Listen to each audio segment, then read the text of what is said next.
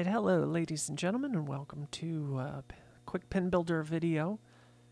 Today I'm just going to show you a couple of quick changes we made to the flippers and why they might not function for you if you start up the game right after this update 3.6.11. So here we are in a test table, and we have two flippers here on the playfield. And on the left side options, you'll see that there is now a flipper max angle and a flipper rest angle. What you see right here are the flippers at their rest angles. So if we grab the rest angle of a flipper, nothing's going to happen unless we pick a flipper, right? So eventually anything not applicable will be grayed out. So these should be just grayed out and inactive unless you select a flipper like so. And then when you grab the flipper rest angle, it'll move. And you can set that angle wherever you want, between minus 90 and 90 degrees. So 0 is just this basic starting point. It's arbitrary. It doesn't really mean much. But it is, roughly the angle that is the average.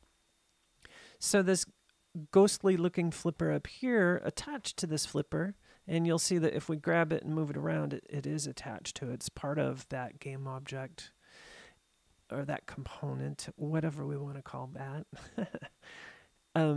And so what we can do is we can set the maximum angle that that flipper is going to flip. Now, right now you'll notice that it does go below the rest angle, and that's not good. That'll just set up an infinite bounce problem for you. So make sure you keep it up there until our next update, when we will prevent that from occurring. So right now I'm going to set this flipper to be really tight, I guess. Let's just make it barely move. And this flipper we're going to open up and make it really wide, and we'll save that, and then we're gonna, oh, look at that. See there? Sometimes we get a problem. Let's go see what that's all about. It could be that these angles are too close to each other, so let's just pull this one.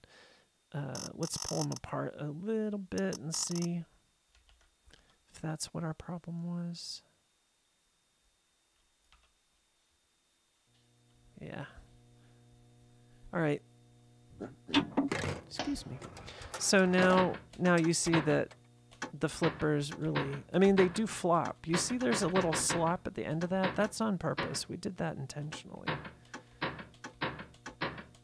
The higher and the larger the swing, the more flop or slop there is. But it's also contingent on your solenoid power. So this is how you can use these guides, the ghost guides, to help configure where your flippers are. And these angles as well. Let's see, 53 is a good number, and 0 is typically about right. So let's just go there and there. I don't know if everyone knows or not, but a lot of objects that you can select that have a solenoid that powers them, or anything that powers them, this will show solenoid power multiplier, and you can tell the object how much power or how strong you want that solenoid to be.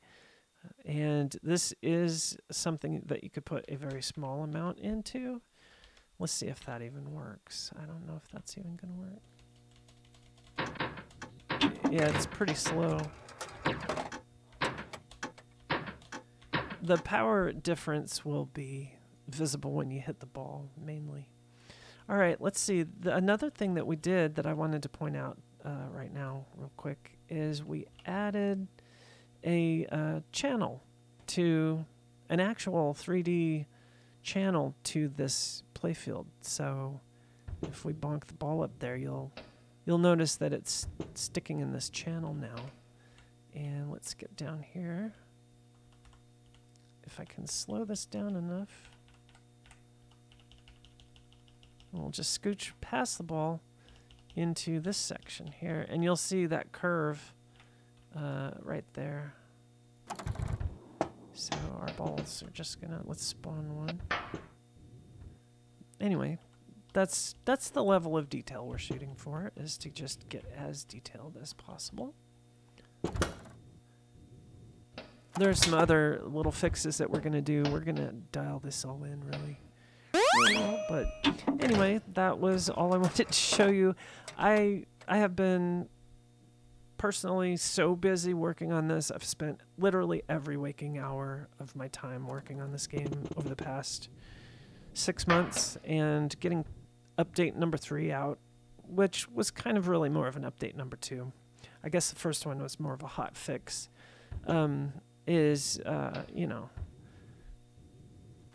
kind of, it's been awesome, actually. I love working on this game.